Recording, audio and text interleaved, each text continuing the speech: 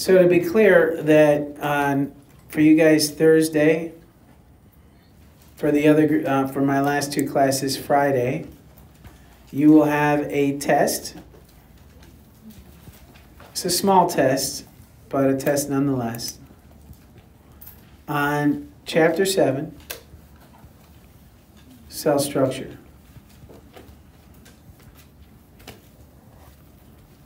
And function. You're expected to know the organelles and what they do.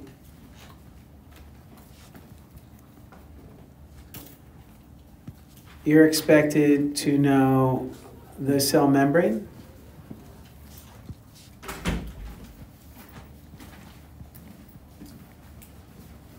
And structure and function.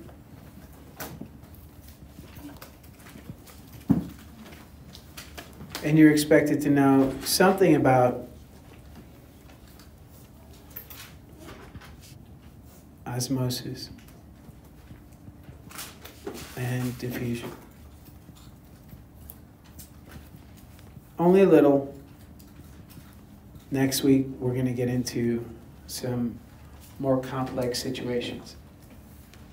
Honestly, I wish we would have done this 2 weeks ago. I feel like we're about 2 weeks behind what I would like to be. Still not bad. Just, I feel like it was worth the time if it meant that you have some idea, a better idea of what's going on. I don't want to rush things. All right, so you need to know these things. You should have read Chapter 7 a week ago. You'll have this week. Chapter 7 will be due this Thursday/Friday.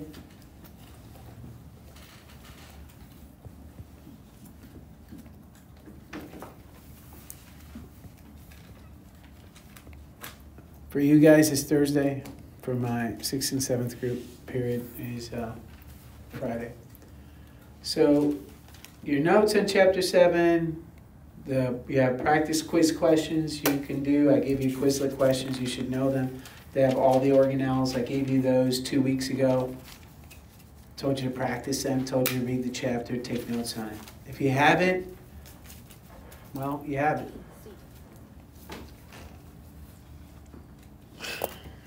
So as you're going through this next couple days, 2 or 3 days, you obviously need to really pay attention to cell membrane structure, because you did this activity last week. I'm about to go over the answers today and tomorrow, and then a little bit about diffusion that will be on the test. So if you know you understand what each organelle does, you understand what it is and what they do, you should understand the types of cells, a little bit about the types of cells as well. So those are the things you should know and you should be able to do. I hope you're able to deal with that. Otherwise, I'm not sure what to say about it, except that, there'll be another test following that. I keep saying this to you guys, that it all adds up. You will see it again. You will see this material again and again and again and again and again. We talked about covalent bonds a long time ago. Told you they're going to come up, didn't I? We talked about all the biomolecules and the elements of life. I told you they're going to come up. Well, the elements of life are going to show up again. The biomolecules are going to show up again. And again, and again, and again. So if you learned it the first time, and then you're developing. If not, you can catch up and learn it now. All right. Go ahead. Somebody else. So have I something want to be clear before when we I say answer to you, this question. what is going on? Why is there... Breathes oxygen. Interesting. So if something breathes, doesn't breathe oxygen, doesn't breathe, is it alive? Bacteria does exchange gases. Some don't use oxygen though. Yeah. Wouldn't they have to have some form of organs? Organs. So life has to have organs. Does that mean do bacteria have organs? Yeah. Say what? Maintains homeostasis. That's a good one, isn't it? Yeah. Well, here's the trick. You're all right and you're all wrong. You need a little bit of everything to answer the question. It is mean, but I can't eat the cupcakes, cookies either. I'm diabetic. So if they're going to bring in cupcakes, cookies, and tell me, you got cupcakes and cookies in the dining hall and I can't eat them, I'm going to tell you too. We suffer together. All right, so let's move on. So life.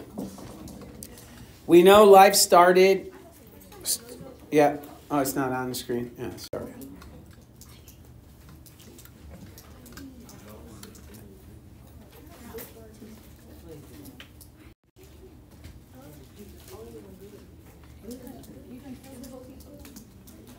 All right. So life started, as we said earlier, life started around 4 billion years ago. There's a much more accurate timeline present, but I don't have it. My thing ran out of juice and I didn't plug it in. Give me a second. All right, you know what? We'll just grade notebooks, start grading them tomorrow. We'll talk later today. We'll grade notebooks tomorrow. I'll start tomorrow. So it started about 4 billion years ago. And the question is, how did we get from this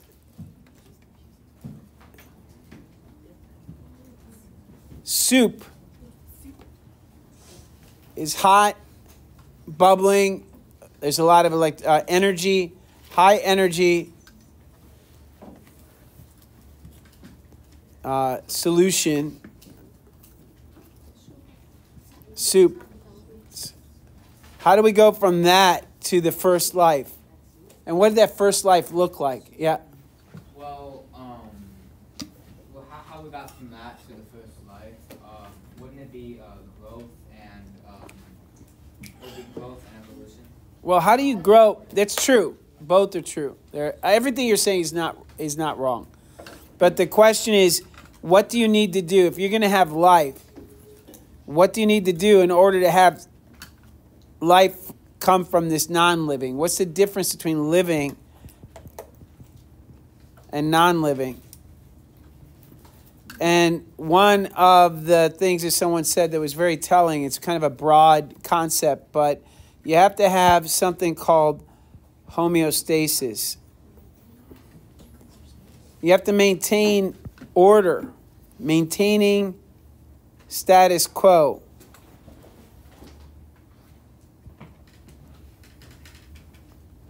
There is a reality to the universe that's not very pleasant to think about, but the universe as a whole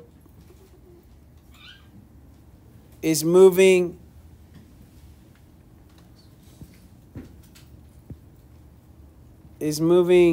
toward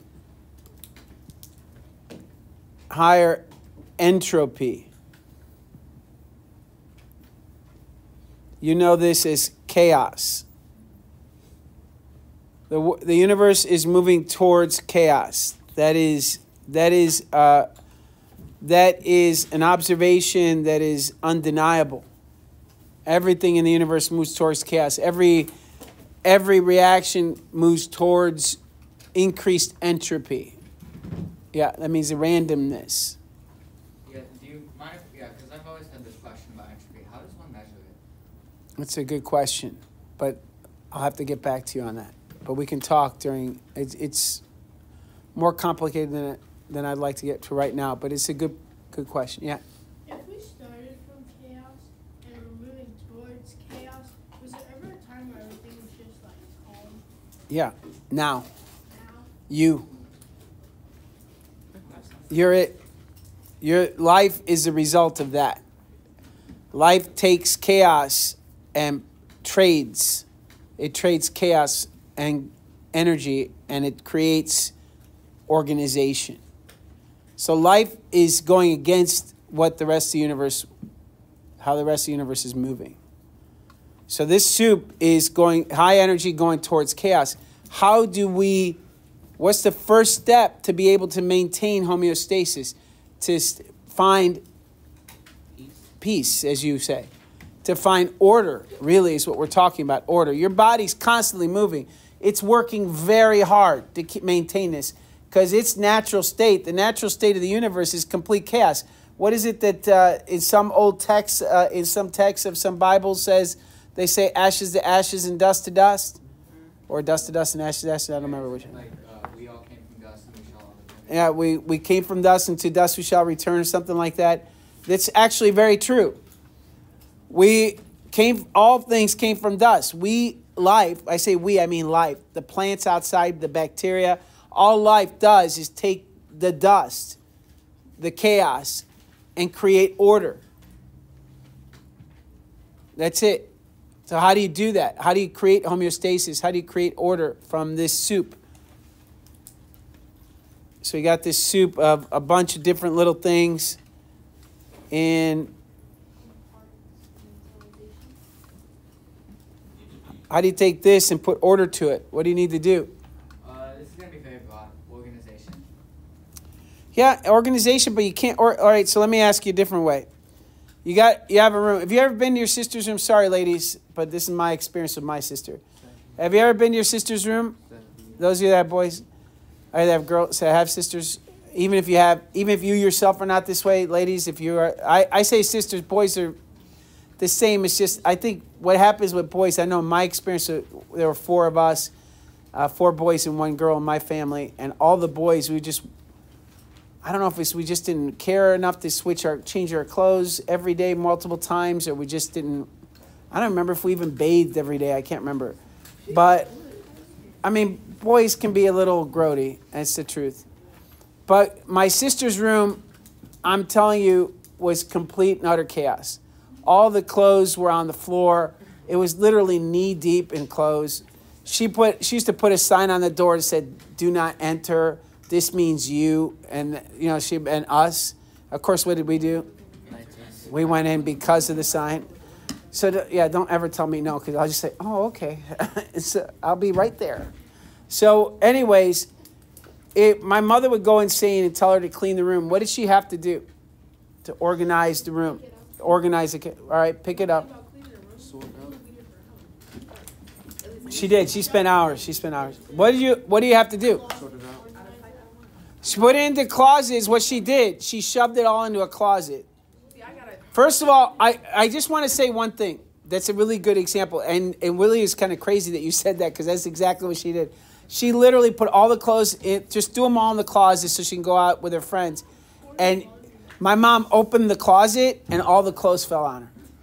On her? On her. She was not a happy camper.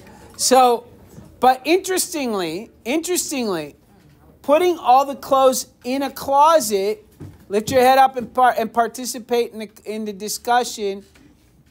Hello, if you're sick, go to the office, sign in, please. Somebody tap her on her shoulder and let her know she needs to lift her head up. Take notes.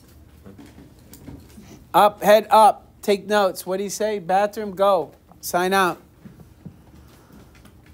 So, putting all those clothes in the closet was creating order. It was going to allow her to maintain homeostasis. She had to put everything in the closet. Of course, that wasn't my mother's idea of cleaning or organizing. What's a better way of organizing? Who has a better way of organizing? Yeah. Yeah. A specific set of okay, and where would you and put them in the closet again? Maybe wash them. Wash them, fold them, then what? What? Put them in a drawer, hang them up. So put them in different. In where? Put them away where? Where's that? In the drawer? In different drawers. That's what I was getting to. And look, think about this, guys. I'm just not telling you a story. I'm trying to get you to imagine what's going on here. This is not me wasting time. It's me trying to get to the essential pieces and parts of what life is. Hear me. You're taking those clothes, washing them, drying them, doing all kinds of actions with them, folding them, and putting them in drawers rather than all in one closet. Back where they came from. Well, They came from the store, but that's another story. So you put them in drawers. What is the difference between shoving them all into one closet versus putting them all away in different drawers? Compartmentalization. Correct? Yeah. That's it. The word is compart.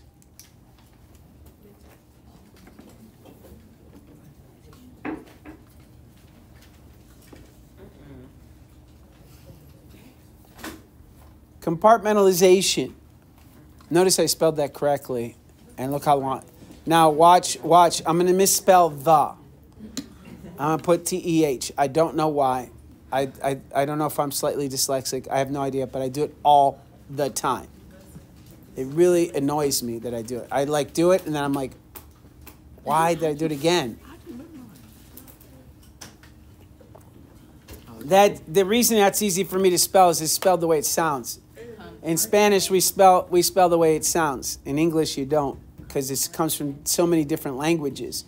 So it's actually very difficult to remember how to spell words in English. So anyways, compartmentalization is the key. Taking and creating. What is a compartment? It is storage. But when we talk about compartments, that's what this is. It's the compartmentalization is the creation of compartments. All right. So the question, I guess, goes back again. We have this soup. How do we create order from disorder? So you got this giant soup full of a bunch of different things, and you want order, and there's just this chaos of moving particles. How do we create order? We have to create what? What do we call a compartment? Yes, in the case of our example, they were drawers. But in the case of life, what is the compartment called? The cell. The cell is the compartment. It allows you to organize material. Allows you to stop the chaos. To fight against the ultimate disorder. You should be writing this down and drawing it, not staring off into space or rubbing your eyes. I'm just saying, it's going to be tough for you to do well. The cell. The cell is key. So compartmentalization is the creating of spaces. The creation. Why? This thing, I don't understand.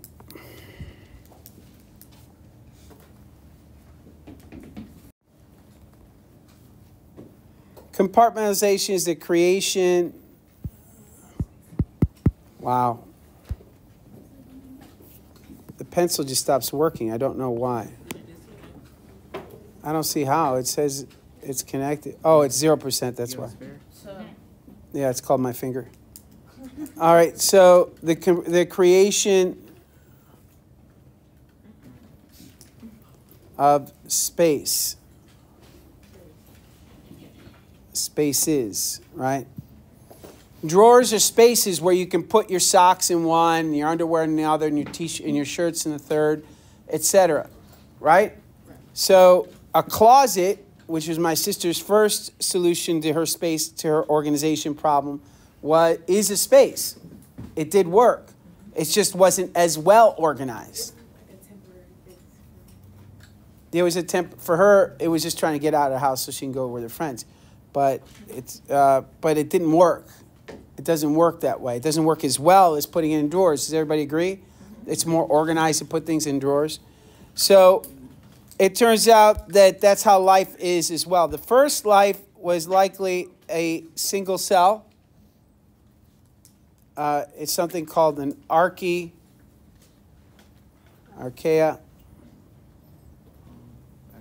Bacteria. It is something also known as a prokaryote.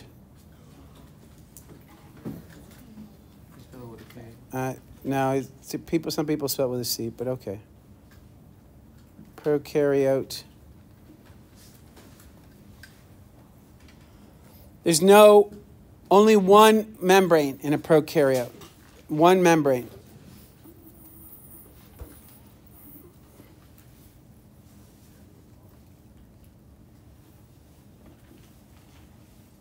So that's it.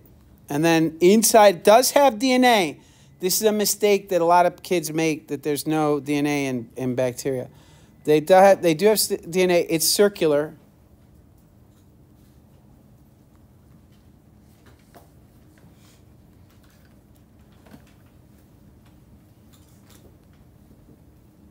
Circular DNA. We call these plasmids. Well, the circular chromosome. And then they also have tiny little circular pieces of DNA. I call them pieces, whatever. These are called plasmids. Sorry, I can't write neatly with my finger. Let me try again.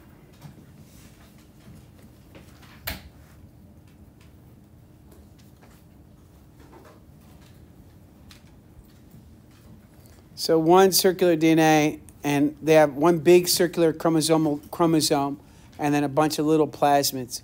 Yeah. What exactly are plasmids? Just small circular DNA instead of the big one. There's a big circular DNA, that's the bacteria's chromosome, and then you have tiny little ones that are just circular DNA. And then they have all the other stuff. So they just created the first cell was just this soup within a soup, right? This little room, and inside it, we call it the room. By the way, the room cell means a room. When you go to prison, you go into a what? A cell. That's a room. All right. So a cell is a room. And what you do is you create that created, of course, that someone said it earlier, they have to multiply. Why are you listening? Why do you have those in your ears? Why do you have those in your ears then? I don't understand. I don't get it, but whatever. So prokaryotes are a single room, single space, like my sister's closet shoving things in. And that's fine. It worked. In fact, it worked really well. This one cell became prolific on planet Earth early on. And from North to South Pole, this single cell covered the planet. It was all liquid at the time, or a lot of liquid water. It was a soup. The thing is, it wasn't green. They didn't do photosynthesis the way we do it today. Lift your head up. They didn't have the ability to make chlorophyll, which is what makes plants green. Lift your head up. They did a different process. We still have some of these bacteria around today. We know they're purple in color. So the planet was likely, if you look down on it from space, it would look purple, because all the oceans would have been purple because this bacteria was purple. It did use the sun. It did photosynthesize. It just didn't do it the way our plants and other photosynthetic organisms do it today. They still photosynthesize using these purple-colored pigments. Yeah. So was the world like opposite? Was anything?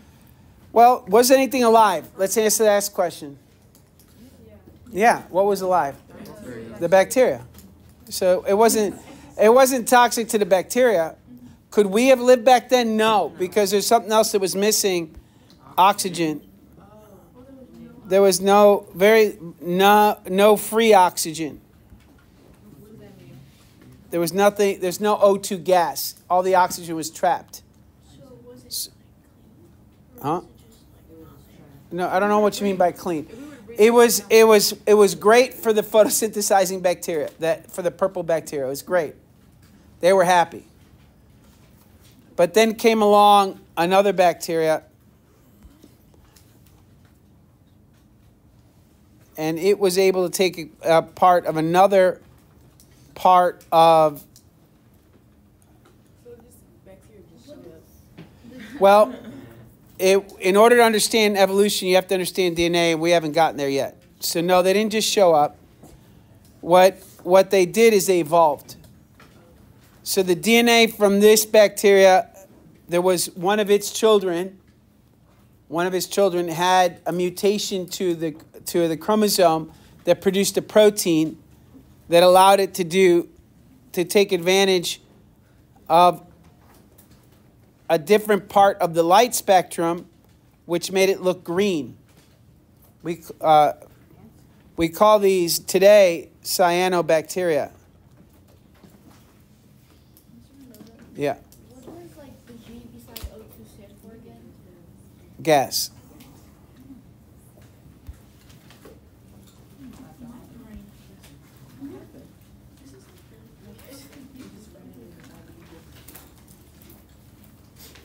Sorry about the messy writing, but I'm going to have to let it go.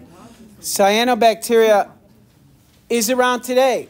They are single-celled organisms that do photosynthesis. They are green. They did photosynthesis better. There was a competition. Do you see? Here, in the plants that you're growing, you see there's competition.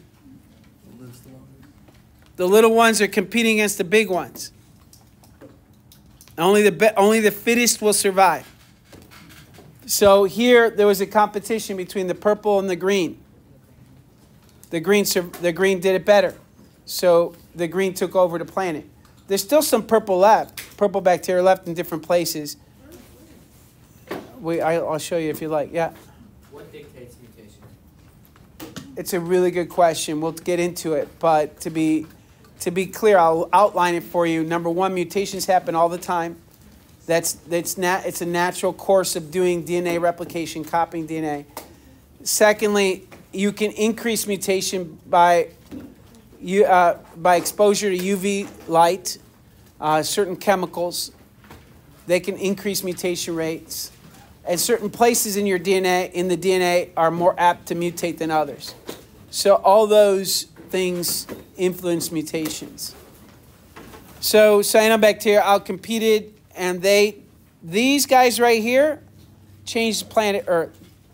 They freed up the oxygen, which allowed all the rest of us to be here. Not just them, but the plants that came after them. And obviously, the least of it is that the Earth went from purple to green. Green and blue now, because the blue is another story, but the atmosphere changed. These little tiny singles, remember what I told you about small things making a difference when there's a lot of them? These microscopic organisms, single-celled organisms changed the planet for the better, as far as we're concerned. Yeah? Yes? Question? Answer? So in theory, all life on Earth evolved from cyanobacteria and the purple one? Correct. These were the first. And that is the theory, and I'll show you the evidence tomorrow. Yeah. So does like science and religion contradict each other? It depends on what you believe each to mean. There's that word that if you read it, imagine your bedroom without closets, drawers, shelves, boxes, or just a room with a bed. Where would your stuff be? And be able to find things needed. How efficiently could you get ready for school in the morning? Would all your school items be set in this study? The compartments you use in your room, the closet, drawers, etc., help you organize items into categories so that you can get dressed in one place. All the items you need for studying are in another place. The compartmentalization improves efficiency. Cells also need organization to improve efficiency. Cells need organization to improve efficiency. Compartmentalization is achieved by dividing up areas in the cell with membranes. Plasma membranes compartmentalize internal structures, while the cell membrane acts as a boundary between the cell and external environment. And 3, if I were going to read that, as I'm assuming you all did, then I would have made sure I knew 1, 2, 3, 4 facts before I moved on. And by the way, that is life. I would have expected somebody to say cell membrane, cell. All right. So let's take a look at these major components. The first component you see here is this polar head, which includes a phosphate. Now, under normal circumstances, when you see them drawn, what you'll see is a circle with a phosphate in it, and that's kind of the phosphate head. And then you'll see this kind of zigzaggy line. This represents this line here, this zigzag of carbons and hydrogens. That's why they draw it this way. This is known as a what? What is this part known as? A fatty acid is correct. There are two kinds of fatty acids, as you know, and before we go on, let's talk, because you guys had an FRQ that should have been done by now. Hopefully it has been and turned in. A fatty acid has a C double bond O, single bond OH at the beginning. And then there's, from there's an alternating carbon, 2 hydrogens, carbon, 2 hydrogens, etc. And we said when we put these together, there's this molecule called glycerol, which is 3 carbons and then hydroxides off of each one. We call this glycerol. And by the way, where is the glycerol in this drawing? It's right here. Oops. This is the glycerol, 3 carbons. And you take a fatty acid head, which is a C, which is a C. Let me do it in white, not blue. C, and I think it's, as I said, double bond O, OH. And then you have the little wiggly alternating carbon-hydrogen bonds. And you're going to get these to bond to something. You're going to get it to bond to phosphate. There's this first one is going to bond to phosphate. So I'm going to flip this just because I don't want to put it on the same side as the fatty acids. But what happens is that you have the OH, and here you have a POH.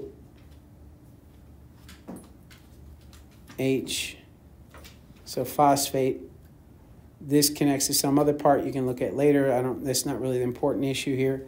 What happens is what comes out when you link these two together. What comes out? Water. So hydroxide and hydrogen leave in the form of water. And together you link them into a phosphate, dehydration synthesis. So you see that phosphate it's also connected to this other molecule here that has nitrogen in it, but whatever. This whole thing here is connected to this carbon through dehydration synthesis. Again, your FRQ requested that you drew that. The second carbon is connected to a fatty acid. Here again, you're going to take this fatty acid. So this, let me erase this other mess that's up here. So one side you have the phosphate connected to it, and again, the phosphate has these other structures connected to it as well. But we're not going to worry about that. We're just going to kind of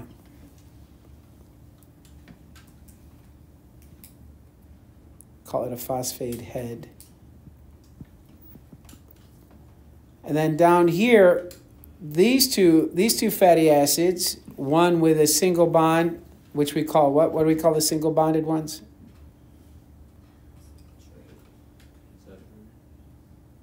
That's right, they're saturated. And then one that's in the drawing, one of them is what? Not saturated, but what?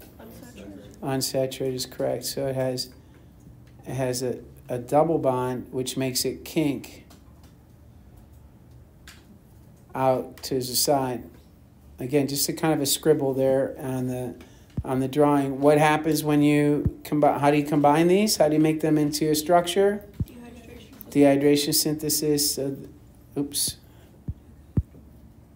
So this hydrogen and this OH leave in the form of water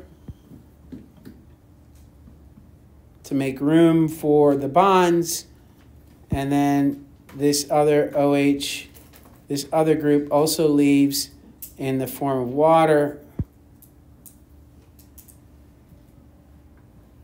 and together they bond into a molecule. This molecule is known, and there it is. This is what it looks like neatly drawn. You can see the O that used to be an OH. This had a OH group on it. Water came out. That's now connected to the double bond O, and there's your saturated chain of carbon and hydrogen. The same thing happened to this middle carbon. And there's your unsaturated. There's your double bond. Your unsaturated double bond. Which kinks, you see how it kicks it out like that? That's going to be important for membrane structure, this kink, this unsaturated fatty acid. All right, let's go to the next. That's all before we even get to the first page of the questions. Refer to Model 1, at least 2 organic functional groups in a phospholipid molecule.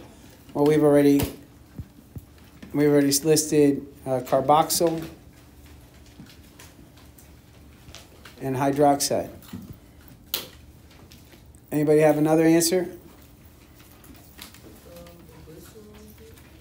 Glycerol is another one, yeah. Yeah, and amine, that was there as well. Is it time to go? Is that why people are packing up? No, okay. So amine, carboxyl, hydroxide, which one? Phosphate. Yes, phosphate is there, but unfortunately it says this. And when you look at a phosphate, it's just phosphorus with 4 oxygens. We call this inorganic. Yeah. Yeah, it's out behind me. Inorganic. It's the phosphate that makes up your DNA, that makes up your RNA, comes from rocks. They're inorganic. They're minerals in the soil. Very hard. There's a whole phosphate cycle, how that replenishes itself. Phosphate is very difficult to come by. That's why we have to process it, and we use chemical fertilizers to fertilize our fields, in part because of phosphate. So it's inorganic. It's phosphorus with 4 oxygens attached to it. So yeah, but that was good. Phosphate is a functional group. Absolutely important, but it's just not organic. Consider the term phospholipid. What portion of the molecule in Model 1 is responsible for the phospho part? Phosphate, that's easy.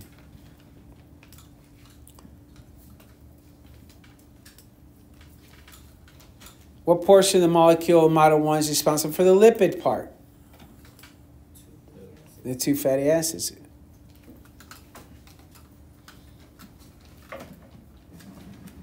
What part of the phospholipid is polar?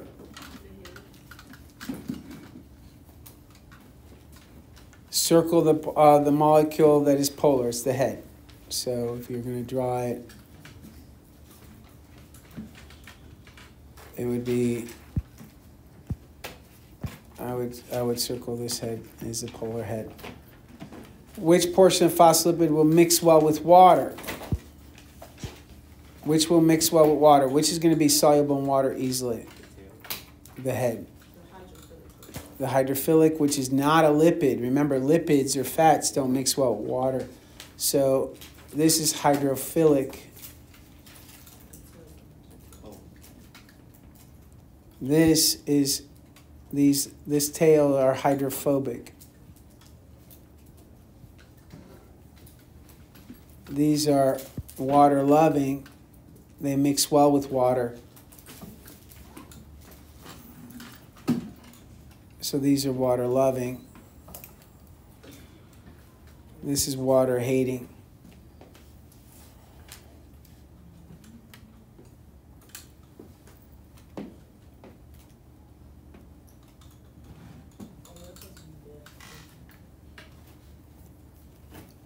So one side's water loving, the other side's water hating. The heads love water. Explain your reasoning. Like dissolves like. Let me write smaller.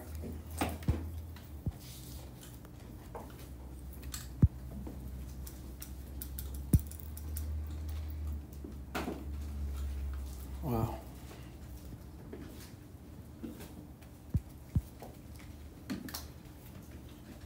Okay.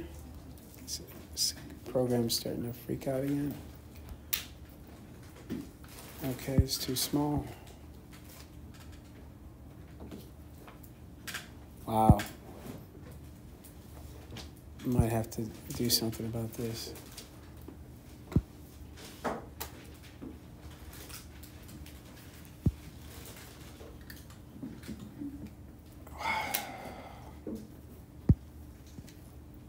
One update is all it takes to make everything. So, like dissolves like the. Okay, just say what you're trying to say. It's just very frustrating. So you're gonna have to write it down then, without me having to write it down. That's all there is to it. I can't. So the like dissolves like. So the hydrophilic head, being polar, associates with the polar water very well. The hydrophobic head being not the fatty acids being nonpolar do not mix well with the polar water. So because of like dissolves like, in short.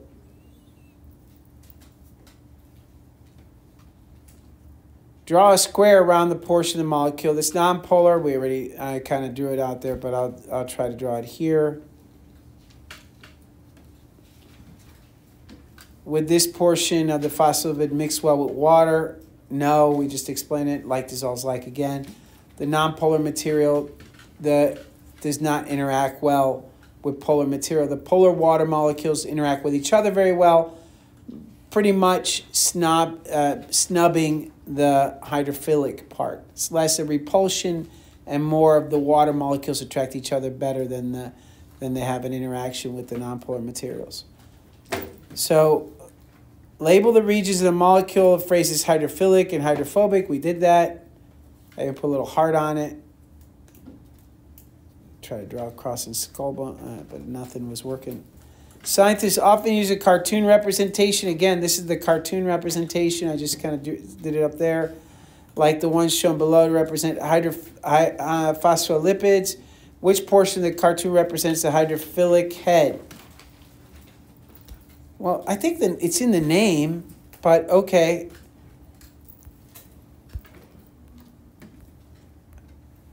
Wow.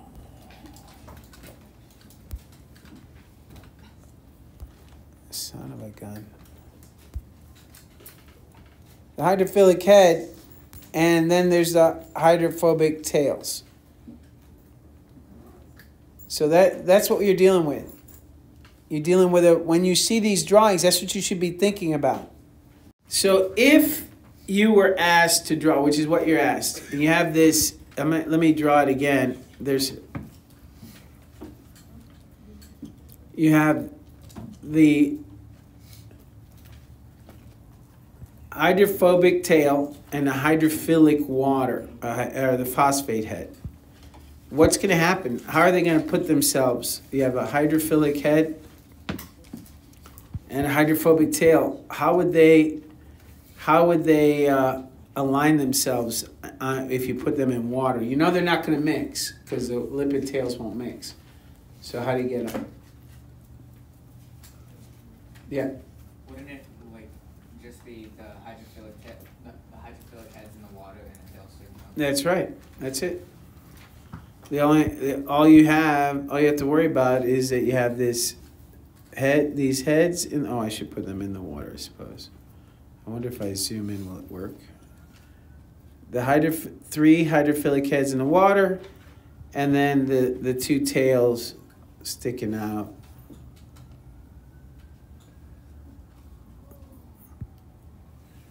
And that's what would happen if you put, and that's what happens, you get this layer of, when you see oil floating on water, the oil would sit at the top, like the yellow tails are. But the heads stick in the water. And when you have phospholipids, not all lipids have a phosphate head. This is a specific type of lipid. All right. So when the amount of oil is, when a small amount of oil is added to the beaker, the water containing phospholipids will surround the oil droplets, forming micelles. And I would jump right to micelles in the previous video. So use several cartoon representations in phospholipid molecules to show the orientation of the phospholipids in a micelle. So let's think about this. By the way, this is how detergent works. The detergent that you use to get oil stains out of your shirts, you put in your your washing machine. This is how it works. So you got oil, it's in water. You know oil's not going to mix with water, but will oil mix with the lipid parts? Yes, it will. So what will happen is you'll get the phospholipid heads surrounding. They'll interact with each other, no problem. They'll interact with water, no problem. They just don't like oil, so they point away from oil. The tails love oil. Tails have no problem with oil. They are hydrophobic themselves, so they have no problem pointing towards the oil. And they form this little hydrophobic chamber, if you will, hydrophobic cell. It's not a true cell, and you'll see why in a minute. And you should have already, because you should have did yesterday's work. So, and then in the center, you have the oil. This happens all by itself because the water molecules out here, love each other. Of course, they're polar, and they love the phosphate heads. But they don't really, they kind of reject the oil, all right? So you have this thing, it's called a micelle. And it's written right here, let me be clear that it is here, it says micelle. And it's M-I-C-E-L-L-E-S. Or just a micelle, not S. So micelle, notice it's spelled differently, and notice it's not as simple as C-E-L-L. Yeah? What would a broader definition of a micelle be? A single layer of phospholipids surround, creating a hydrophobic center, with a hydrophobic center. That's it. That's all it is. It's a ball of lipids. Yeah. For what? Over there. Over there. They're over there. There should be plenty of extra. So it's a micelle. It's not a cell, but this is what happens when you have, if you have a t-shirt or a shirt of some kind. Yeah.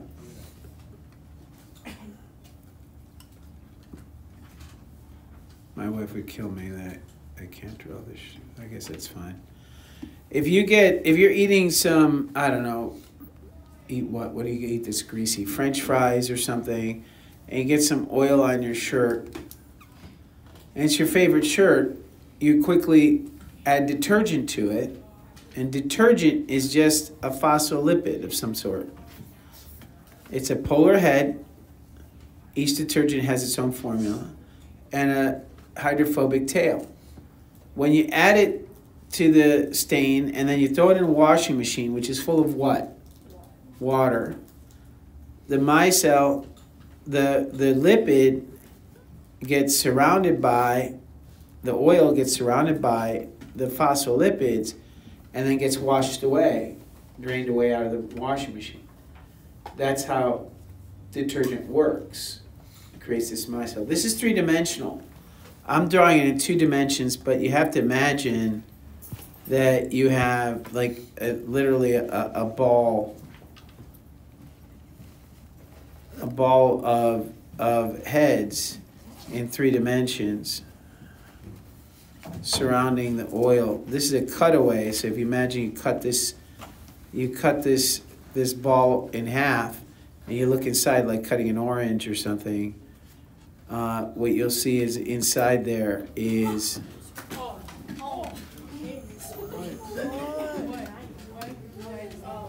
what is it? No, another bee. It's probably literally the same bee. It can't be though. There must be a hole somewhere in the window. It's just a bumblebee. Leave it alone. You're freaking out and you're not focused on the... Yes, go ahead. So 3 dimensions. So you have 3 dimensions. So there's depth. It's a ball of fat on where the hydrophilic head's on the outside, the hydrophobic center is in the middle, and it gets washed away. Of course, this is at the molecular level. All right. So recalling so what would I expect to see if I were grading this? I'd expect to see a micelle that looks something like this, maybe a 3-dimensional piece, and a labeled, hydrophilic tail. I wouldn't expect a t-shirt example, but that's fine. Recalling the beaker of water is 3-dimensional. What is the 3-dimensional shape of the micelle? Well, I didn't even know that was the question, but there it is.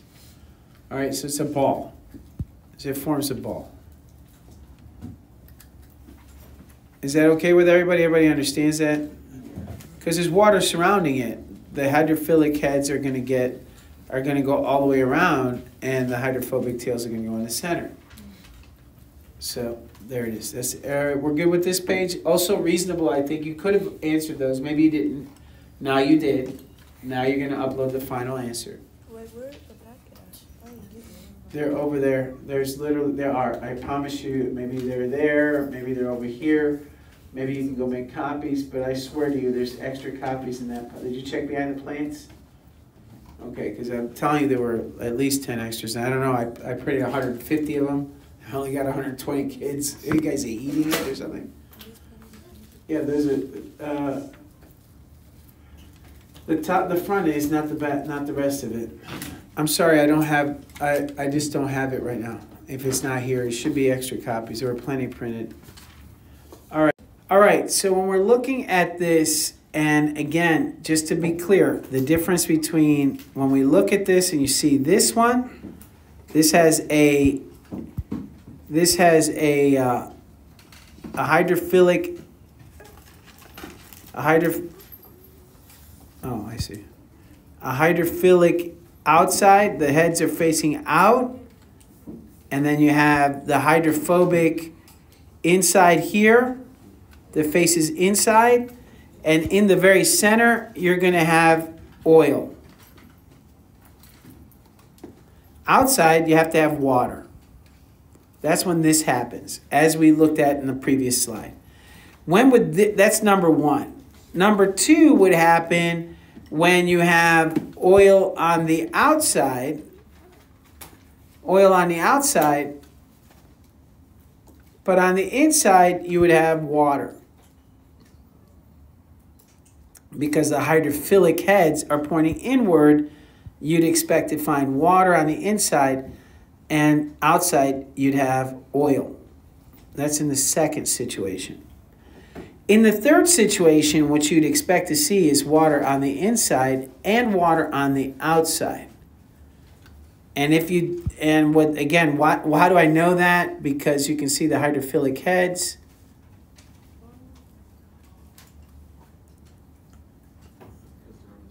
They're on the surface, right? What's the hydrophilic heads going to be pointing to? The water. They have to be pointing to its water. Because if it was oil, they would be repelled by it. They wouldn't form an organized structure. And so when we look at here at the inside, we'd also see water. Because the hydrophilic heads are pointing in. And in between, you have two layers of fatty acid tails of lipids, right? So we have phosphate heads and lipid tails, two layers of them, where the lipid tails dissolve each other. We call this a phospholipid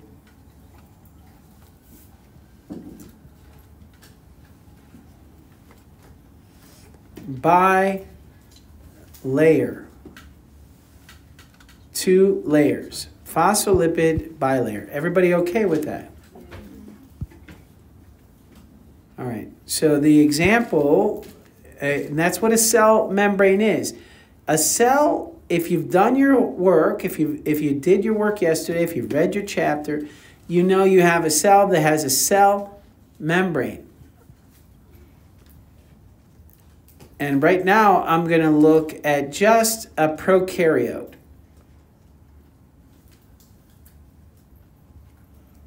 What is a prokaryote? Just a single cell membrane, no internal membranes, so we'll look at that in a minute. But if we took a close look at the cell membrane, what we find in a cell is inside there's water. Outside there's what? Water. I hope everybody realizes that now.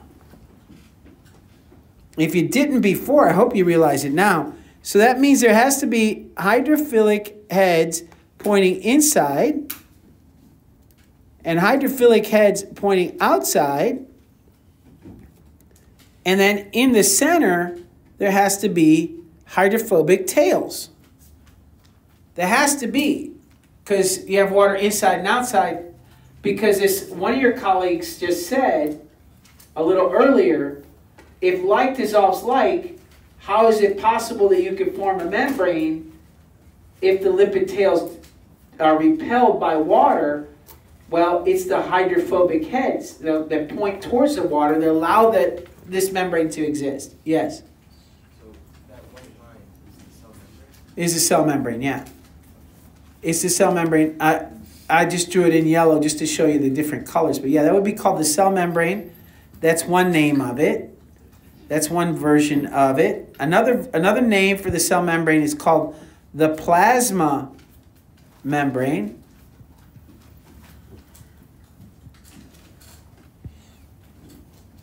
Another word for it, or term that represents it, is a phospholipid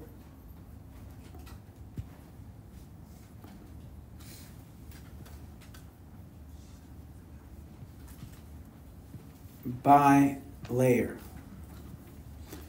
Now, I have to say that this is a phospholipid bilayer. This is a cell membrane. In a prokaryote, that's the only membrane it has. Yes, question? So, the part where the hydrophobic tails are, what's inside there? Like there's no water? Is it just air? No, it's the tails. The tails are in there. But that's a good question. That brings us to what else is in that membrane. So that's going to be an investigation we're going to look at later. But just to give you a clue, you have the hydrophilic heads on one side, hydrophilic heads on another. And we'll talk more about this tomorrow since we're not having the test. And you see that what you have on the inside of the membrane is what? You have these, the lipids. Now, what else might you have in there? You could have this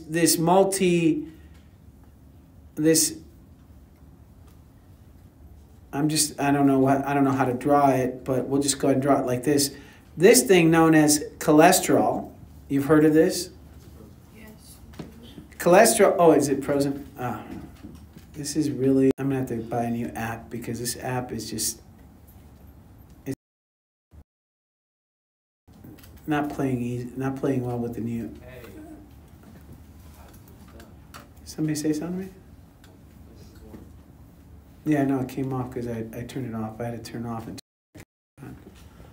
So the phospholipid bilayer, in the phospholipid bilayer you can have, is it recording? Yeah. In the phospholipid bilayer you can have cholesterol. In fact, you do. And in animals, cholesterol, by the way, cholesterol is only found in animals. So that's something that's, when people tell you no cholesterol-free sunflower oil, all plant oil has no cholesterol. Cholesterol is not found in plants, only in animals. Cholesterol helps keep the membrane fluid. Does everybody know what fluid means? Can someone tell me what fluid means? Flow. Good. To flow. Who said that? To flow. That's right. That's intuitive. Very nice. Well, before we get to that, do you know what fluid means? So fluid means to flow. What kinds of things flow? Who can tell me? Blood. Liquids for sure. Blood is an example. Correct. So liquids for sure flow. What else flows? It's not just liquids though. Gases, yeah. Gases flow. If with liquids, you know they flow because you've seen rivers flow, right? Or creeks, or a stream, or water going into the sewer. How do you know gases flow? Wind, yeah, wind. You can feel the flow. When you stand in the wind, it's like standing in a creek. It's the flow of the gas going across your body. It's flowing. It's a fluid. So the membrane needs to be fluid. It needs to be able to change and move. It's constantly moving. And this is a fluid. It has, even though it's not water, it's a fluid. They stick together because of the interactions between the bilayer and the interactions, or rather the hydrophobic interactions here and the hydrophilic interactions here. These stick together. The polar molecules stick together, correct? And the nonpolar molecules stick together. So the membrane holds itself together that way. That's an answer on that handout, by the way. One of the questions on the handout is, how does a cell membrane hold together? How does a micelle hold together? You should be answering that. So you can almost consider these as guided notes for you. So the hydrophobic interactions keep the hydrophobic part of the tails together. The hydrophilic interactions keep the hydrophilic heads together. So that's how membranes stick together. That's how your cells, you're made of cells. Why don't they just fall apart? Because they're being held together by those tiny little interactions between the molecules. Now, what happens when it gets cold out? What do fluids do when they get cold? When it gets cold out, they freeze. They come together too closely, and once they come together too closely, they become a solid. We don't want to become solid, do we? So what animals do is they add this cholesterol molecule to the membrane, and they also add, another thing they do is they'll add an unsaturated fatty acid. So if the more unsaturated fatty acids you have, the more space that there is in between the molecules. Does that make sense? So that pushes the other phospholipids away. So in the winter, what you're going to find is more unsaturated fatty acids and more cholesterol in animal membranes than you would in the summer, so that the membranes are less dense. This is an exaggeration, okay, just to make a point. You get more space in between the molecules, so when they start to slow down, they don't freeze into a solid. They act almost as an antifreeze. Yeah. Is that why the skin kind of dry with? That's a really good question. Why is the skin dry in the winter? No, that is not why, but it's a really good observation. Okay, I just want to point that out. The reason your skin gets dry is because the air is drier and more water leaves your skin. So your skin gets drier. That's why putting waxy coatings like lotion on your skin stops your skin from drying out. Okay? So that is different, yeah. If you went to the doctor like in December and then went back in like April or like towards the summer and they took like samples of your blood each time, would they look different since you said something about You make me almost want to cry how beautiful a question that is. That really is a beautiful question. I want to point that out. I know you all think beautiful is, all these styling things you all do, which you are, very beautiful. But for me, those kinds of questions, the kind of question you two just asked and observations you're making, it just shows how beautiful your minds are. Okay, just amazing. Absolutely right. So when you take blood samples, the conditions under which you take them can influence the results. So humans, we don't live in the cold. We're not, right? In the wintertime, you're not out there, are you? You're in the house. You're walking around. You put coats on, so you don't your body doesn't react as intensely as like a rabbit that's living outside trying to forage for food in the middle of winter. Correct? So they need to keep their blood a lot more. Their cholesterol and their blood samples is probably going to be much higher than yours might change in the winter versus summer. But yes, animals do change their cholesterol levels in their blood. And by the way, you make cholesterol. You don't have to eat it at all. You can not eat cholesterol at all, and you will make it. Okay? To my understanding, as of the last articles I read, and I'm no doctor, so don't take my word for it, how much cholesterol you eat has very little impact. Dietary cholesterol has very little impact on your cholesterol in your blood. The impact comes from saturated fatty acids. As we see, saturated fatty acids can make your lip membranes more stiff. So your membranes become more stiff with less cholesterol, more saturated fatty acids make your membranes stiffer. More unsaturated fatty acids, more cholesterol makes your membranes more fluid, more space, right? So it's possible to be wrongly diagnosed with high cholesterol? No, it's a good question. Unlikely. The difference, as I said, with humans, it's a little different. Our bodies don't change that much because we change our behavior to deal with that freezing problem. Other animals that don't have the ability to do that, they might grow thicker fur. Animals shed in the spring. In the summer, they shed because it's hot. Then they grow new fur for the fall and winter. Does that make sense? We don't do any of that. So we change we have a brain that allows us to change. So can you get a misdiagnosis? Yes. Would it be because of that? No. Yes. You said higher cholesterol can thicken blood, so is high cholesterol No. Makes blood less, makes the membrane more fluid, not thicken it, doesn't thicken it.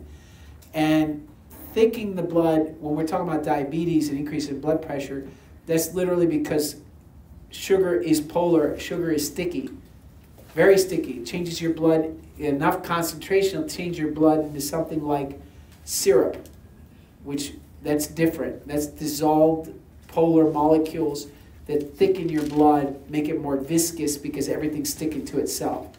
And that causes all kinds of problems. So yeah, diabetes is mainly a problem of sugar, which is a polar molecule. Okay, saturated fatty acids will make the membrane more stiff, unsaturated more fluid. Are we all good? Not that I understand. No. You should talk to your physicians, though. Don't be changing your diet based on what I say. I'm just a high school biology teacher, but my understanding is no. The problem comes, though, is that with things that are high in cholesterol are also tend to be high in saturated fats, and they tend to be high in trans fats. So like bacon, high in cholesterol, also high in fats. One good thing that's high in cholesterol but not high in saturated fats, eggs. You used to think eggs were bad for you. Today we're pretty sure, from what I've read, that eggs are good for you. So whether that changes when we learn more, I don't know, but that's my understanding thus far. All right, so are we all good with this? All right, so now That's prokaryotes. Interestingly, there's another group. Let's talk about some of the stuff you had yesterday. There's two groups. There's three big domains. We call them domains of life. Three big ones. There's archaea. That's that's a type of bacteria.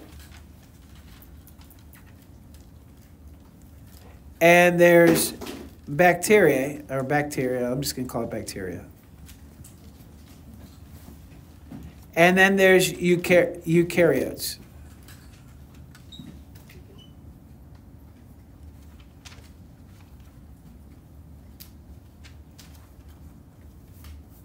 I think it's Ada. Is it Ada? I think it's Ada. Eukaryota. Eukaryota, bacteriota, and archaea. These are three domains in life. These two here are what we call prokaryotes.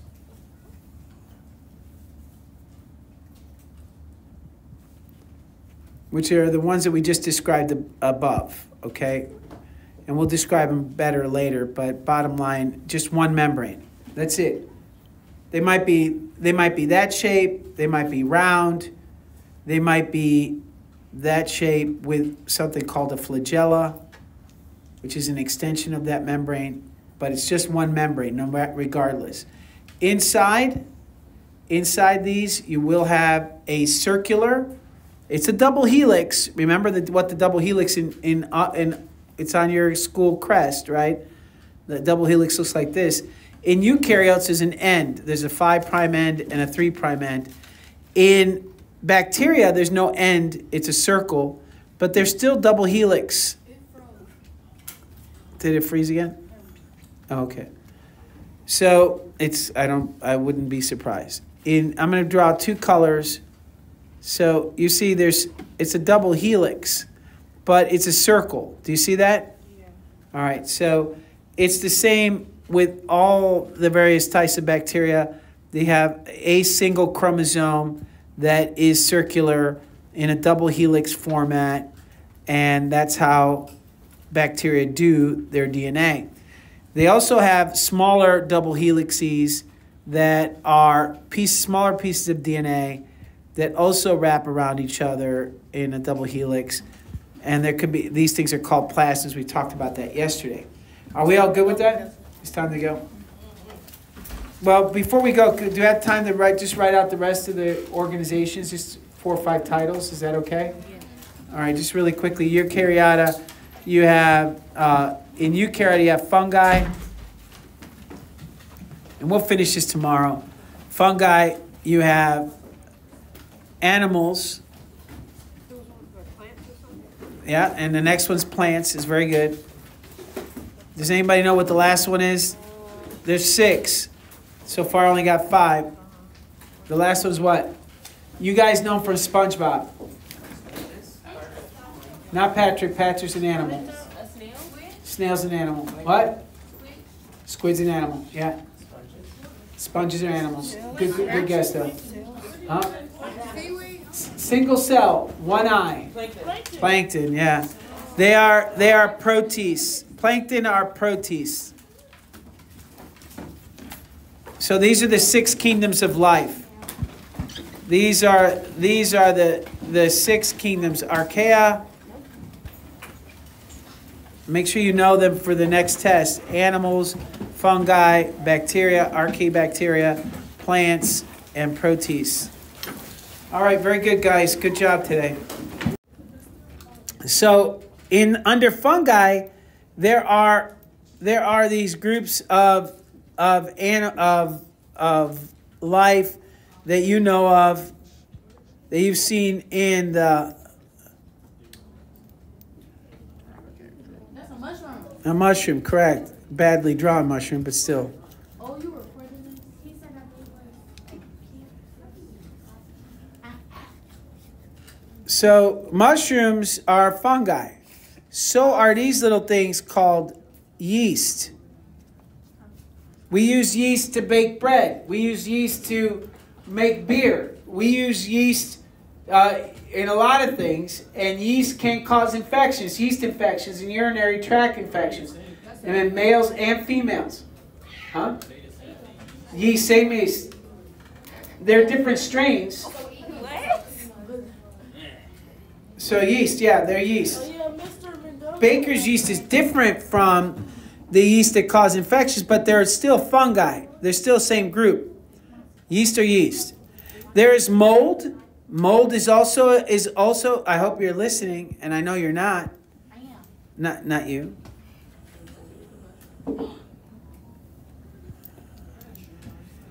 So you have, That's not you. could you all back there, shh. You have yeast and you have mold. Mold in the bathroom, this mostly single cellular, is also fungi. Black mold is just mold. They're just all fungus. Athlete's foot. It's a whole different. They're different kinds of, obviously they're different kinds of yeast. Yeah. Different kinds of fungi. They're not all the same. And you know something called ringworm. Ringworm is not a worm. It's a fungal infection. Dandruff. I can't spell dandruff. Somebody spelled it. Dandruff is the result of a fungus. Dandruff is caused by a fungus, at least some of the forms of dandruff. I can't. Whatever. I think it's UF. Yes, What if your scalp just dry? If your scalp is just dry, a little itchy, that's not the same as having dandruff. Dandruff is when you have a lot of dead skin, and it's like that's thick and it falls out. You could make it snow on your desk. Then it happens. It's a light fungal infection, easily cleared up with some dandruff shampoo. It's not a big deal, but it is in fact a fungus. Now you have, or at least it's caused by fungus. Excuse me. Animals. I can't even go into it, but there's birds. There's birds, which are dinosaurs. I hope you know that by now. There are mammals. There's herbivores and carnivores and mammals as well. There are fish. There's sponges. And there's a lot, right? There's a lot of different animals. I'm not going to go into all of them. Each one has a different sort. Obviously, something like a squid and an octopus is different from a fish. So each has their own way of doing things, but they're all animals. They have common characteristics that make them animals. We have plants, sponges, like SpongeBob. It's an actual animal. Did you not know that? No. Yeah, but it is. They actually do exist. Oh my God, what place? In the ocean, yeah. Say what? Yes.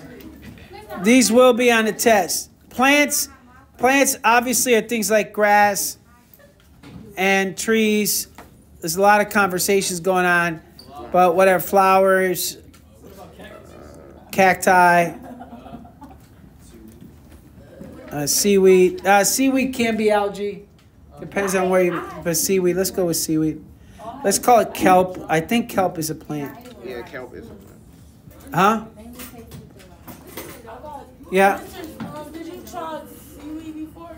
Yes, I love seaweed. I love seaweed. Yeah, I eat it. They're all salty. They're from the ocean. So proteins are things like algae. Yeah, in a second. Algae. I just want to finish this before class is over. Algae. No, barnacles are animals. Algae. Plankton.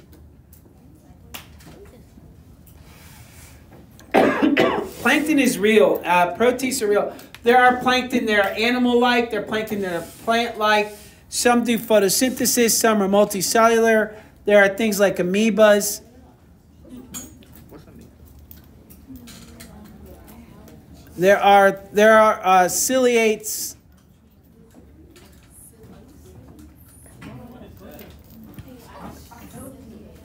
So amoebas look like something like this, and they have amoebas go and surround and eat things. Ciliates have little cilia on them. They have small mouths. They have multiple nuclei, that kind of thing.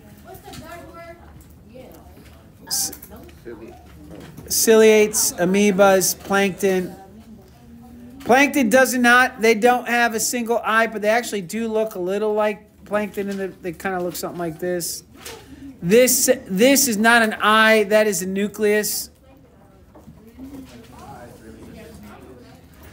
If plankton were if the cartoon were drawn from a real plankton, it would be a nucleus. So some plankton have tails, they swim, others don't. So it depends. Yeah, they're plankton. All the things in SpongeBob are real, but obviously they're made up and exaggerated. The characters are made up. They was talking about a sponge, like from that kitchen. No, the sponge from your kitchen used to be sponges from the ocean. That yes. Everybody can. They were animals. Sponges used to. Excuse me. Let me finish before you freak out. Sponges from the ocean used to be used as sponges in the kitchen. We no longer do that because we can make them synthetically. We don't need to collect them from the ocean the way we used to. They used to collect them, dry them out, and then they would be used, their bodies would be used as sponges. And you can go get one. You can get them. You can actually buy them on Amazon. Okay. Yeah. Look, you can buy almost anything on Amazon. Yeah. Yeah, Venus flytrap is a plant. It does photosynthesis. It only captures flies and other insects in order to get nitrogen because they live in nitrogen-depleted areas where they don't have a lot of nitrogen. Yes? Huh? I'm surprised that you have this idea. Let me be very clear. We used to use whale oil for our lanterns to light our streets. So that, what is whale oil? We would collect the whale and they'd cut off the blubber, and they'd melt it into a liquid form, and they would put that liquid oil into lamps and we'd burn them. That's how we kept ourselves warm. To write, our tools were made from bones of animals. Or the tusk of an elephant. Or we use feathers as quills. That's another example. But say what? Why did what now? Why did they leave out stuff that y'all used to let people use? Wait, I don't mean leave it. Wait, I'm trying to understand your question. Leave it out what? Why is this now? Lipstick today is not made of anything except wax and coloring. Wax used to be made of beeswax. We would raise bees. We then, at the end of the season, they would take the honeycomb, squeeze out the honey. That wax would get melted, and you could make them into candles. You could take that wax and make them into lipstick, that kind of thing. Today we have synthetic methods of making wax, so we don't have to depend on bees.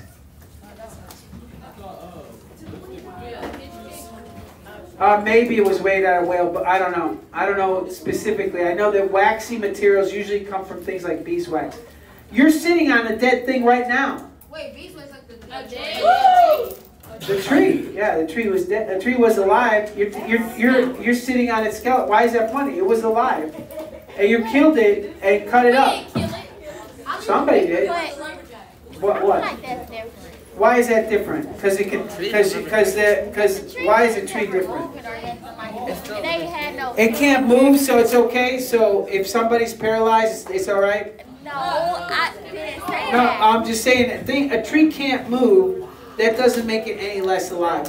Now, I'll grant you, it probably doesn't feel much, but it does sense pain. Trees do sense pain. They do react. They do communicate. So we know that with chemicals. If a caterpillar is eating the leaves of one tree, they send signals to the neighboring trees, and those other trees react. They're chemicals. They release chemicals into the air and through their roots. They react by producing poisons that kill caterpillars.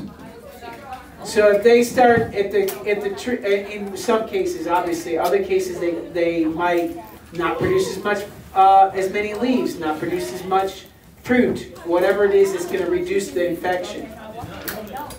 Yeah, it's interesting. They don't have brains, true, but they are alive. They're very much alive. They're feeling, they react to the environment.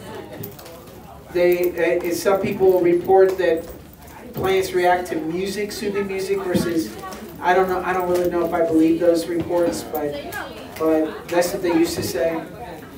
So, but the point is, for sure, they react to their environment. They are alive. So just because they can't talk, they can't move, doesn't make them any less alive. In fact, the fact that some of these trees are 300 years old, 1,000 years old, and we cut them down for wood, that makes it somehow a little more intense, doesn't it? It's like some of those trees were alive when Jesus was walking the earth. Do you ever think of that? Some of those redwoods were alive when Jesus was walking the earth, and we cut it down for trees, for wood. All right, guys, have a good day.